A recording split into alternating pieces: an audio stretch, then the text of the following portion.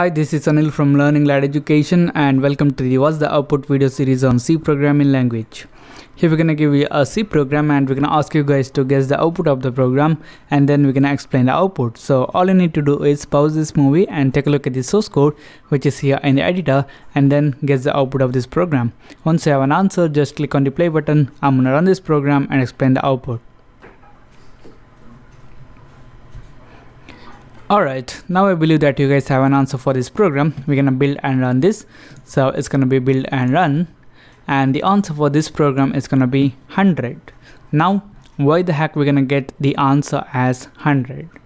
So here in this program we have this variable I which we have initialized to 0, and then we have this variable result which we have initialized to 100.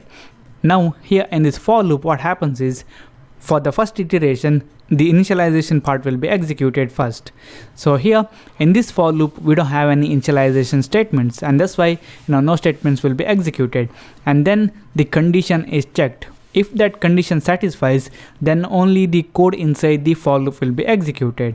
So here we have I++ and we have this increment operators in the postfix form. So the value of this I will be used in this statement and then it will be updated when we go to the next statement, and we have initialized our variable I to a value of 0. So here the value used is 0. 0 means false. So the condition is gonna fail and the statements inside this for loop are not gonna be executed, because for the first iteration only this condition is gonna fail. And then since we have initialized our result variable with a value of 100, that value is not altered and that will be printed out, and we're gonna get the output as 100. So this is it guys, thank you for watching and don't forget to subscribe to my channel. Check out my YouTube channel Learning Lad for more tutorials, and I'll see you in the next tutorial.